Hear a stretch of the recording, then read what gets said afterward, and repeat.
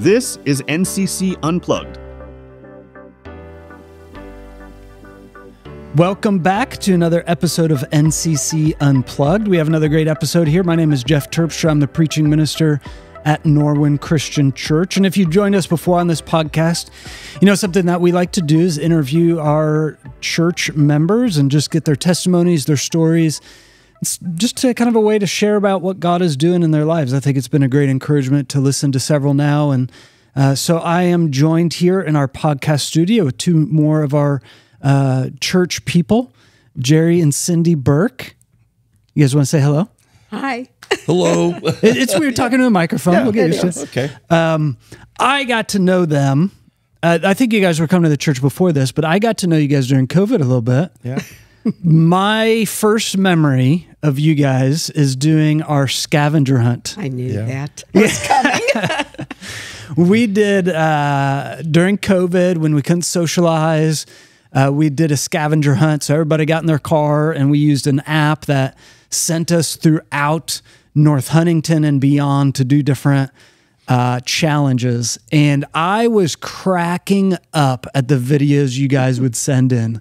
I don't even remember what the scavenger hunt, what the different things were that you guys were doing, but I remember singing in the car was something you guys did for some reason.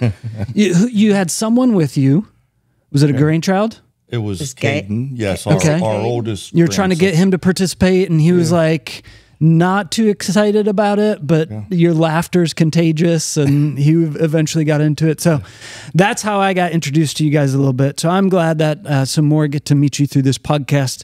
Start off by telling us a little bit about yourselves. Who wants to go first? I'll go first. Okay. Well, I'm Cindy, and we've been going to this church since when Joshua started. Okay. And Pam Van Ryn, she introduced us to this church, and we really liked it. What got me was I really liked the music, the worship. I thought it was just so uplifting, and everybody was so welcoming. Good. Thank you. Jerry, tell us a little bit about yourself. Well, Sydney and I, we've been married, is it coming up 42 years? Yes. And Cindy and I met in college, and we got married right after college. And the funny thing was, at that time, I was a Methodist. Cindy was Catholic, and so I would go to church with them.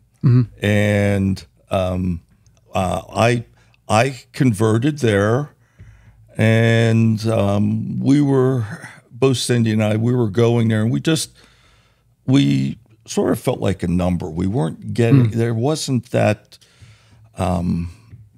we're both, believers, but it was just like you go to church and you met your 1 week obligation, and then you were done and you lived your life. And there was this yearning. We needed more. A relationship with Jesus. Yes. That's what I said. Do you guys think you always had a sense of that, or was there something that brought that? Well, for me, I'm sorry, I don't mean to interrupt you, Bean. Whenever I was young and I was in the Methodist church growing up, I wasn't that active. I was kind of that wild kid, and I remember them trying to get me to go to youth group on Sundays, but I had baseball practice Sunday night, so I would always miss. And then whenever I converted to the Catholic faith, there was this thing that hit me that was, oh boy, for me to get into heaven, I better memorize these prayers. Like, how do you pray? So, I already had Our Father memorized, but then the Hail Mary and the there was the Apostles' Creed that we said. I really thought that I had to have that memorized. That whenever I went, that if I died, that whichever saint was at the pearly gates, that if I couldn't say that, I wouldn't get in. Yeah, a quiz. Yeah, and it was like, and so whenever we started coming here, there were just dots that started to be connected with me. And the real turning point to me was whenever Cindy and I, we talked about it, and we just decided to be baptized. And that first time, the first time I was a baby back in the Methodist church, but this time it really hit home with me that I'm making this choice. I want this. And whenever Joshua baptized me, whenever I come out of the water, there was this like, wow, I got to learn, even more. And so I, joined one of the small groups, started going. I think there might have been a time, Jeff, where whenever I was joining that first small group, you bring me back to get a book, and I said to you, well, I've never read the Bible. I wouldn't understand the Bible. Well, after that immersion and come out and starting to read the Bible, everything connects now for me. And I just, it's really nice too, because we're able to talk about it. Where before we never talked about religion really. But we talk now about things in our Bible studies, or I'll say, did you know that? And he'll say, no. And did you know that? And so it's kind of nice that we're able to talk about that. So Cindy, what was it like for you leaving the Catholic faith? Because I know, especially growing up in it, right, and having other family members, there can be a lot of baggage sometimes with it, guilt, shame, hurt. Well, I grew up with the Catholic faith, so I can say I had religion, but I didn't have a relationship with Jesus.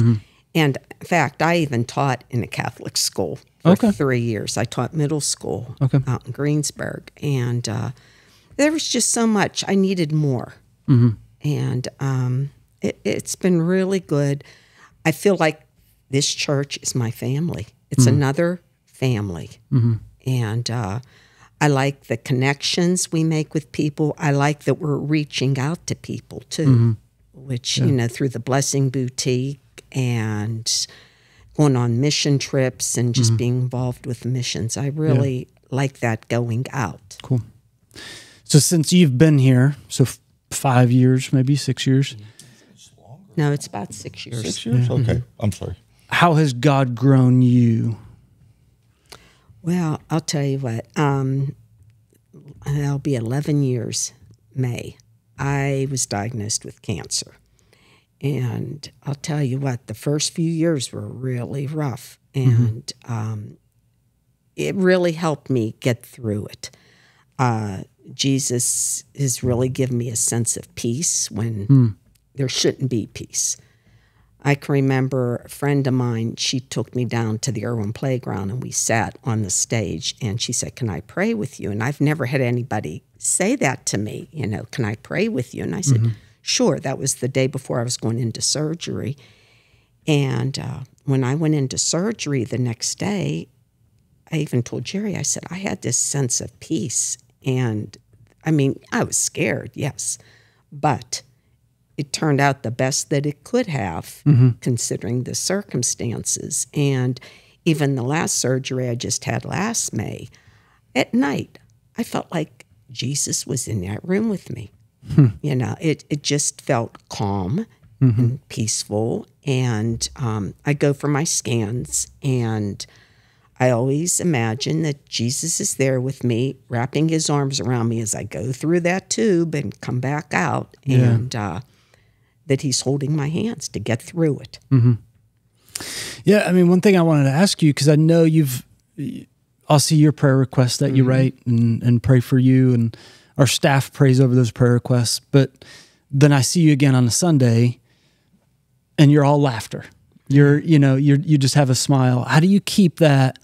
I guess you're saying you just sense that peace. It doesn't make sense, but how do you keep the positive outlook on life, the joy that you do while going through so many of these different health issues? Well, The one doctor said to me, you can either live your life and just live your life, or you could sit and worry about it. The week before, I worry about it. There's tears, there's anxiety. They call it anxiety. But during the rest of the time, I try not to let it get to me. I try to just, keep very busy. So with my life, with our kids, with church, I just keep busy and try not to think about it. Yeah. Because it'll pull me down. So what's your encouragement to people that are listening? Maybe they've heard that C word, cancer, before for their results.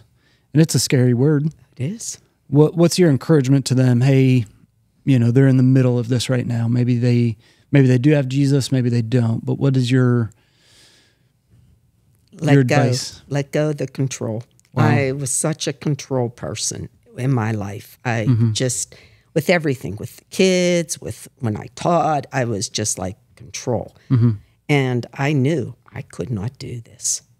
I just knew.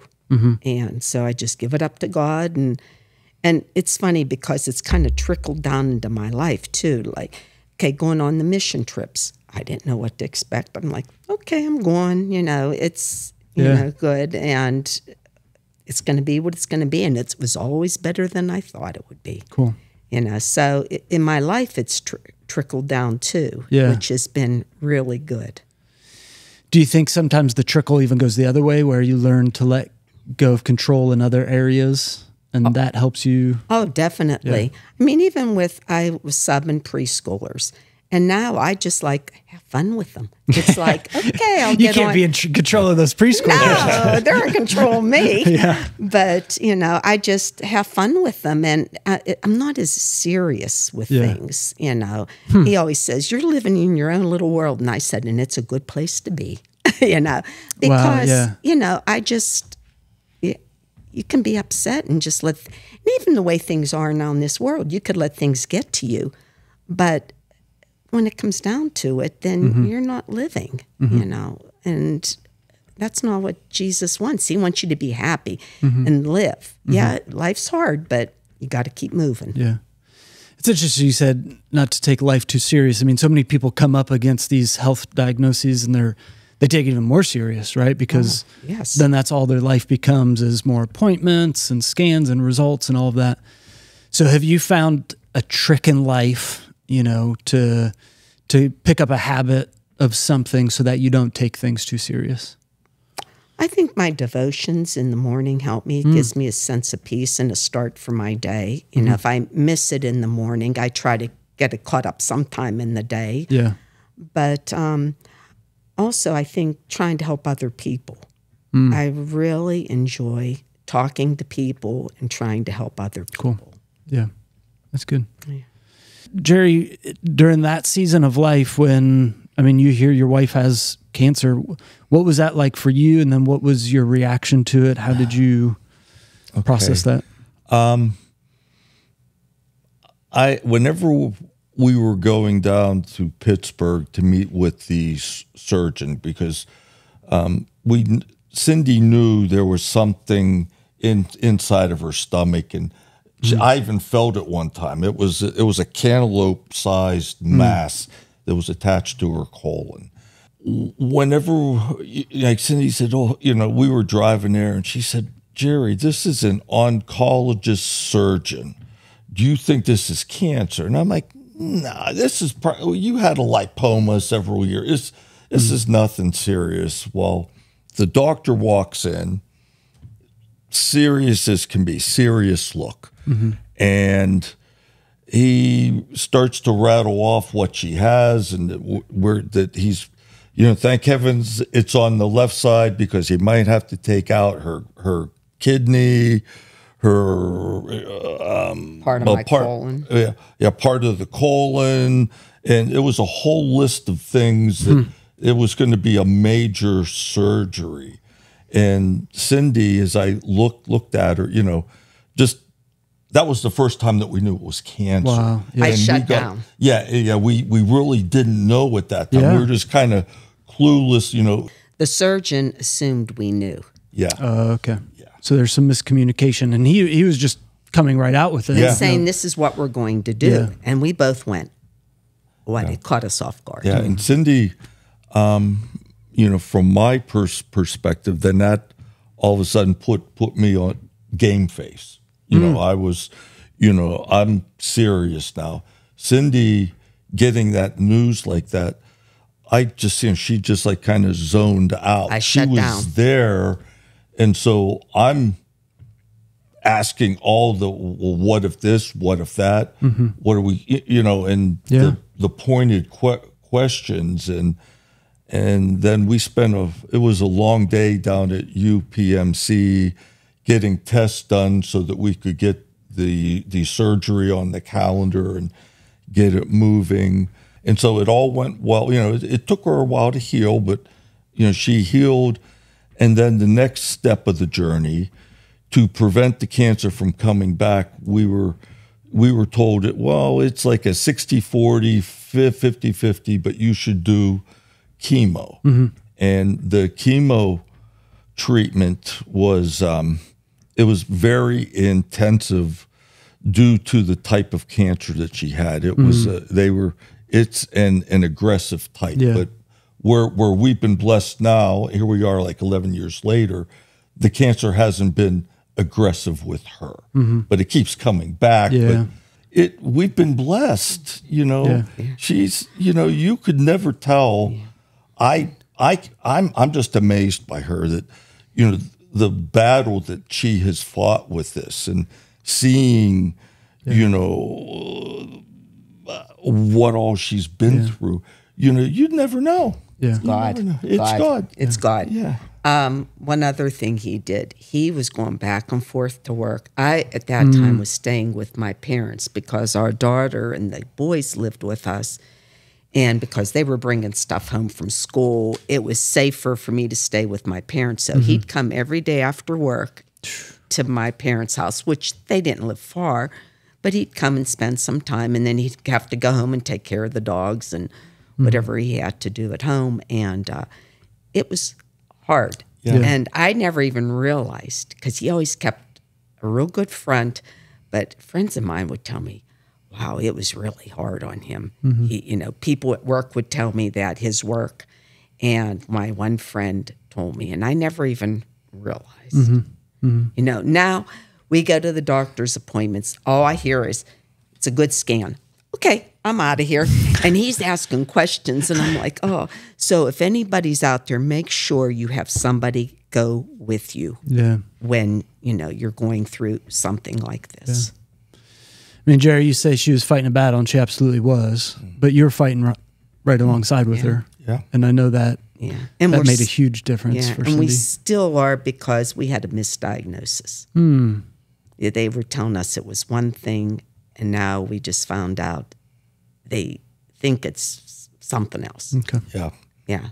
And here again, the C word, it's bad no matter what. Yeah, it's another type of cancer. And the new one, it isn't like it's a less aggressive. It's still one of those nasty ones. But here again, by the grace of God, we've fought this thing.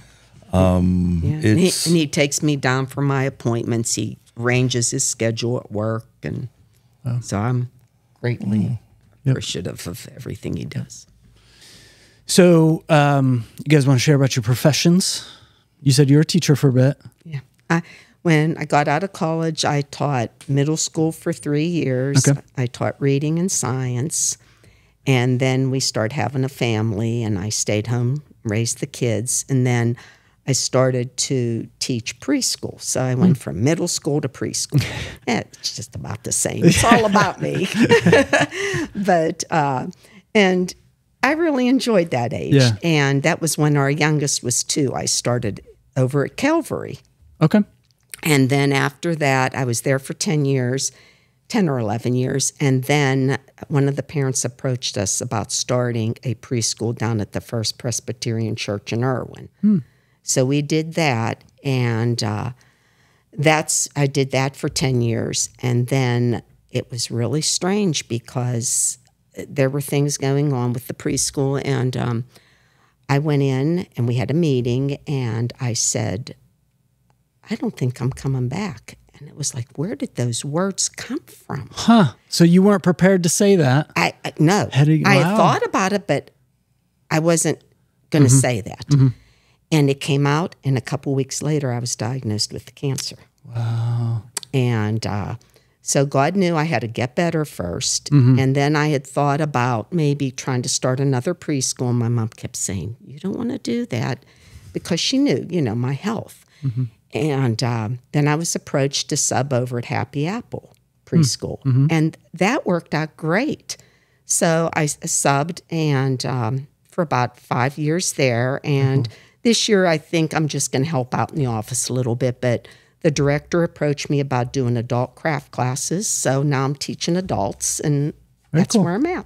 You're doing like the teaching circuit all around. Right. I've taught every age group. I've taught from 2-year-olds, a play group, up to adults. Because I even taught for a while religion classes to high school, ninth graders. Okay. So very neat. And now you're also on to becoming a grandmother. I mean, not becoming, you have been for a while. So that's a job all in of itself, right, as your grandparents? And that's it. We want to see the kids. We have one that lives in Bellefonte, and they have 2 boys. Our daughter, who's our second child, she lives around here, and that's Gage's mom and Caden's, so they're close by. And then our youngest, he's in Wheeling, and they have a 2-year-old, and they just had a baby. Excellent. Excellent. Well, Jerry, what about you? What have you done over your life as far as a profession? Well, I want to talk, I wanted to say I have 65 calendar days until I retire. Oh, 65. September 3rd is my last official work cross day. those off as they come. That's so cool. I'll start with that ending point, but my career, I've been in the security field since I graduated from college. Okay. My major in college, Cindy and I met at IUP, but I was a criminology major. I always wanted to go into law enforcement, policing, but the way things were at that time, it just didn't work out. And I ended up, I started at Children's Hospital of Pittsburgh in their public safety department. And I was a officer there, and I worked my way up the totem pole. And at my 10-year mark, I was the assistant director of public safety. And I tragically, my boss, who I worked for him the entire time, he died as a very young man with a massive heart attack at age 37. And so I was in the acting director role. And then I saw this other job posted, and I applied for the director of security at St. Francis Medical Center. So I took that job and went on. And I was there for 11 years. I thought, you know what, I found my home. This is where I'm going to be. And then St. Francis had financial troubles, and they closed. And so for 8 months there, I had a job. I got a job actually before St. Francis closed. It was with Western Psychiatric and their safety staff. But I was the evening shift safety supervisor, and it was a lot of the same stuff that I was doing at working nights though. Yes, and it's a psychiatric environment, which can be very challenging. I'd imagine. And as I worked that job, and seeing the safety staff, other staff, getting hurt, dealing with some of the patients there that were having troubles, and I thought, geez, this is more of a young man's job. I'm getting too old to be, having to wrestle with somebody and bring them down to a quiet room. I'm getting too old for this. And then I saw a job posted for the director of security at Falling Water in Mill Run.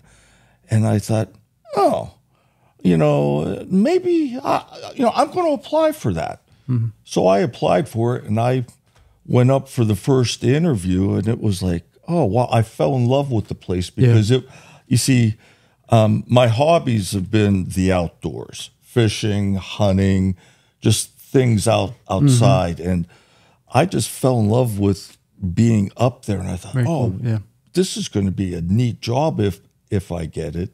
And that first interview, whenever Cindy rode up with me, I remember, because we had a date day, because I was off in the middle of the day, and I went down, had the interview, and they offered me. They said, "Well, do you want to do a tour of the house?" I said, "Well, my wife's waiting, back up at the visitor center." And I promised her we were like doing a date day. And they said, "Well, no pressure." And so I went up and I asked Cindy, and Cindy said, "Well, she wanted to go to Ligonier and shop." And then we were going to go up in the Laurel Mountains. I was going to show her some of the places where I hunted. And I just said, "You know what? It's all right." And she goes, "Well, you might not get the job if you." I said, "That's fine. I have a job." Yeah. So we left. I didn't do the tour, and I thought, "Oh, I'm done." They're not. and I, as a matter of fact, I was even going to withdraw my name. I was thinking about it, and I had the human resources person, her name and number, and she called me that day, and I'm like, "Oh, Nancy, I'm so glad that you called. I was planning on calling you, but I think I'm going to withdraw my name. It's kind of far." Mm-hmm. And she said to me, "Jerry, no, you can't do that. You're our best candidate." So I thought, okay, I'll follow the process. And so I got the job. I love it. I've been there 21 years. Wow. From the security perspective, whenever I walked into that job, there was no one in that position before I got there. And all they had was this cardboard box that they gave me that had some files from like some of the staff had gone away to a conference here or there, and so I had nothing, and I've built the security program there to, it's like as far as electronic access control, alarm systems, camera surveillance. One of my greatest gifts that I feel is if you were to go to the Falling Water website, this is not a commercial, but they have their webcam, and it's the iconic view. And about 4 years into the job, we got a new CEO, and we were all told to come up with a big, bold idea. Well, at that time, our oldest son, Patrick, was snowboarding, and he was always going online and looking at Seven Springs and Hidden Valley at their webcams to see what the slope conditions were. And just being at Falling Water, it's like, I'll bet you that if we had a webcam, since we get all this tourist traffic from all over the world, this will be a really neat and big thing. Matt appreciates that. And so I found the right security contractor, and we talked it through. We got it to where we got power down to the view. We were using wireless whenever it first come out to transmit from the view back over to the house. And it was from what I hear, and I don't, I'm not involved with the web, but that iconic view webcam is the most viewed page in our Falling Water. Very cool. Yeah, and I was just like, and I just feel so good that will always be. I feel like that is my gift. Yeah. So if you're listening, you don't know what Falling Water is. It's a Frank Lloyd Wright designed house up in Mill Run, and it's on the way to Ohio Pile. You probably have passed it, not thought about it. And if you want to meet Jerry, just go there and break something on accident, and you'll meet Jerry, or start going off on an employee, and Jerry will show up and be like, "Oh yeah, I just wanted to meet Jerry. That's fun." And then maybe he'll take you somewhere after that. Yeah. So for you guys, you're in the stage of being grandparents. What is one highlight, maybe your favorite part of being a grandparent? Something you love from this stage of life? Mine is I'm really enjoying the kids. Where when you're living life with little ones, because our kids were like with Courtney and Patrick, there was 2.5 years, and then there was about 4 years till Eric came along. So you're just so busy with life, you don't stop and enjoy what you're doing, and you just got to keep moving, to the next thing. And I keep telling my kids, enjoy them, because they're just little for so short of a time frame. And, I just enjoy them. I was just there last week helping out with the baby and with Emmy. That's our 2-year-old granddaughter. And I had so much fun with her. We did a sticky wall where we took contact paper and we stuck it on the wall, and then she's sticking things on it. And just seeing her learning, and it's a lot of fun. Yeah. What about you, Jerry? What's something you've been enjoying being a grandparent? I just, with our grandchildren, they go from 19 to newborn, and just seeing all the different stages. And I'm more of a fun-loving guy. I have a dry sense of humor, I know, and I have like my stupid jokes and things that I do to try to get them to laugh. Yeah. But I'm just getting them to laugh and come up and play. I just love each age group. Each one is, so special. Cool. And he even taught our oldest grandson to drive. And now Gage is like, he's going to be 16 soon. You're going to teach me, Pappy? You're going to teach me? So it's neat. And our other 2 boys, they play soccer. So, our youngest was involved in soccer. So it's like we're reliving that. Yeah. We get to see them play. Very cool. So it's neat. So Cindy, you mentioned the mission trip a little bit. So what number mission trip is this going to be for you? The second one. The second one. And this is going to be a little bit different because you're going to have you're going to have Gage with you, right? Yes. One of your grandchildren. My grandsons. So tell me about your the process of you getting involved in missions, and kind of how that's like you've talked a little bit about having a different perspective on life with things. Right. Well, when I was teaching, the one woman who started to teach with us when we needed another teacher, she did mission trips with her church, and I really wanted to go on a trip with her. She was going to a Native American reservation, which is basically what we're doing this time, and it was in New Mexico. And it just didn't work out. The timing wasn't right. And so I think that kind of gave me this little spark to, look into it. And I just thought that would be really interesting. I like to travel and meet people. And so that's how I got involved, and I enjoy it. Very cool. Tell me about some of the other things that you are involved in at NCC. I do the Blessing Boutique, and that I love that. I love seeing the girls so excited. Yeah. I can tell you a story about a lady. I went and picked a gown up from her, and it was a brand new, beautiful gown. She said her daughter got it, brought it home. The prom was canceled because of COVID that same day. So she said they hung on to this gown, and she said, it's time. So I went and picked the gown up, brought it here to the church, and I was out in the lobby working. Well, somebody needed a break with the girls, so I went in, and there was a young lady trying this gown on.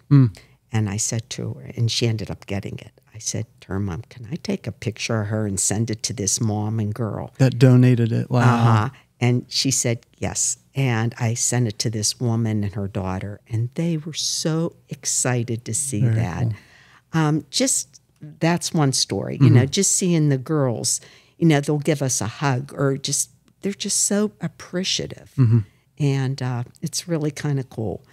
Yeah, so the Blessing Boutique gives free gowns and dresses to girls who go into homecoming and prom. Right. And you're right. I mean, that ministry is such a blessing to so many people. Right. And I mean, the amount of dresses that we have stuffed in closets. We had over around 1,000, and you know they get incredible. shoes and makeup, and you know that might not seem like much, but I'll tell you what, those kids appreciate it.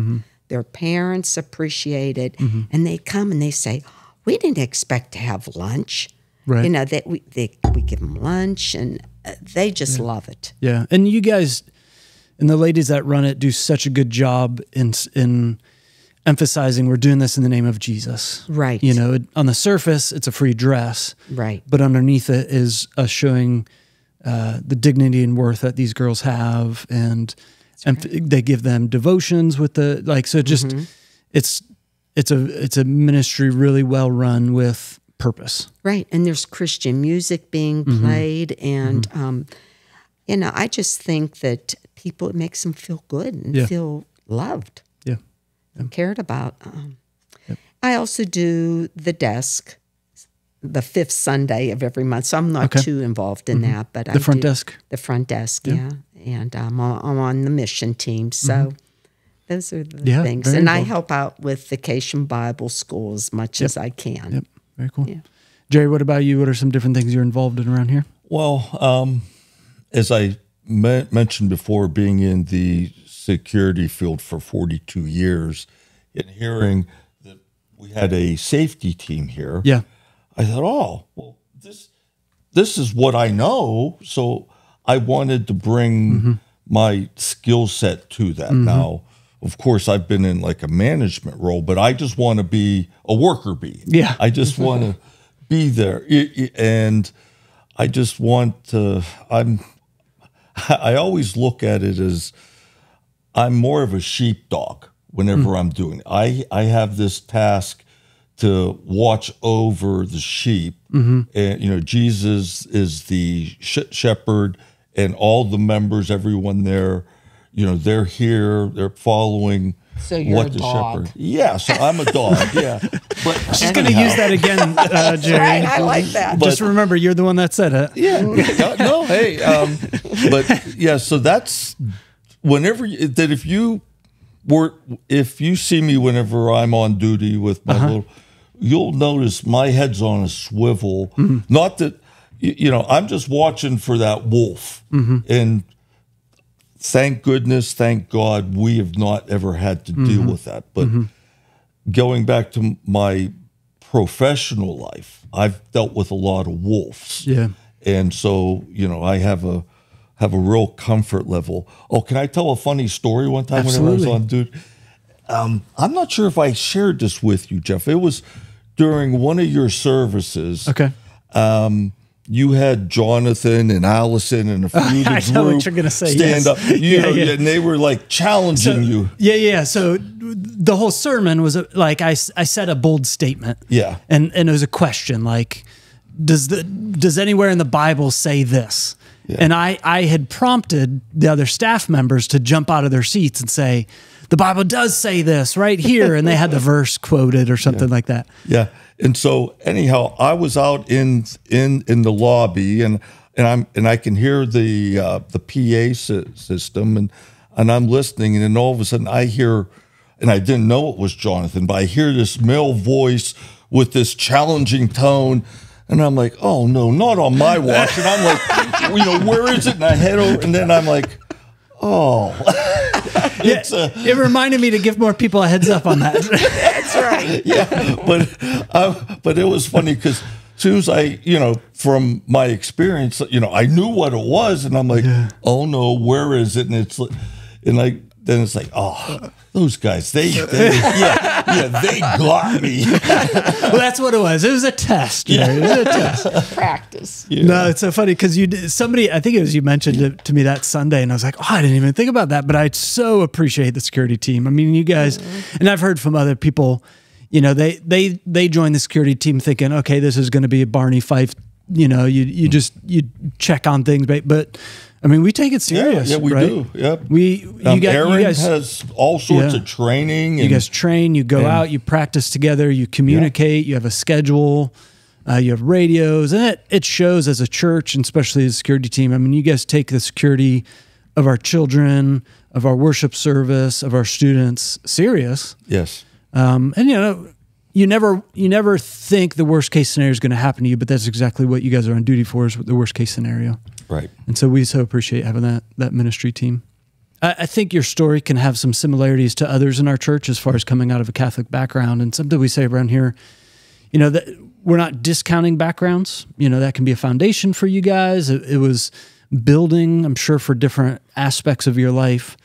But something I've heard you guys say in different ways is NCC has really opened your eyes to what and who Jesus really is. Yes. And so I just really appreciate you guys saying that and being honest with those that are listening, and hopefully encouraging them too. Because we have a lot of people that pop in and out, just checking it out, and a lot have that Catholic background and, you know, may have not even taken it as serious as you guys did. And so maybe further behind in understanding and foundational things. So a question I like to use to wrap things up as we come to an end with our interview here. Can you guys think of an act of kindness that someone did for you that you will never forget? An act of kindness. Just a way to encourage our listeners to be intentional with their kindness towards others.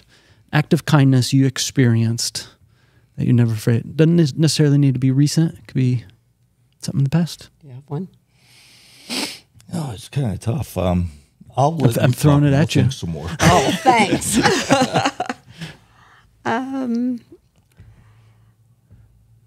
just think, you know, coming into this church, people are so kind. And, you know, I can give you an example. Okay, with the scans, I walk in and, you know, right away, you're asking me, well, how did it go? Rhonda's asking me, how did it go? Allison's asking me, how did it go? It's like they genuinely care. Cool. And I think, you know, just they listen. I think listening is so important. Yeah. I could say that. Good. Thanks for sharing. Sure. Yeah, and I'm going to ride the same theme that Cindy just had, you know. But no, everyone here is just so kind. And here again, you know, I've been going to church my whole life, but it's different here. You know, the people, like whenever we were going to the Catholic Church, well, you knew people by, you know, you'd see them, but there was no other sharing, talking, actually knowing them, where I feel now, you know, this is my church family. You know, I like have mine and Cindy's family, and then this is my family, and because I know about them, they know about me. You know, and we just share, and there's this openness. I just love coming here and being, you know, getting a chance to talk to someone, just checking in on them, and then they check in on us. You see how we're doing. It's a safe place. It really is. I come in here and I feel safe. Cool. Yeah. Where you go back out and it's like, ooh, all this stuff's going on, but it feels safe here. Yeah, and it should, right? You know, a church should be a place where you can be honest and open with others and vulnerable, and like you said, then they help you and you can help them in different seasons. So, well, I really appreciate you guys coming in and thank you for having us. Interview a little bit. And it was fun. If you're listening to this and you're like, I wonder who Jerry and Cindy are now, check out Jerry's name badge when he's on security duty and find him, or just start shouting in the worship center. And apparently Jerry, no, don't do that. Don't do that. But I really do appreciate them coming in and my relationship that we've been able to grow over the years. And I really appreciate you guys listening to another episode of NCC Unplugged and spending some time with us and some of your church family, your brother and sister in Christ. So once again, thank you for listening. Have a great week. Thank you for tuning in to NCC Unplugged. If you've enjoyed listening to our podcast, we encourage you to share this with your friends and family. NCC Unplugged is available on all major podcast platforms. And if you're ever interested in experiencing Norwin Christian Church firsthand, we invite you to join us for our services every Sunday at 8:45 and 10:30 a.m. We have engaging classes available for all ages, ensuring there's something meaningful for everyone in our church community. For more information about NCC or any other inquiries, visit norwinchristianchurch.com.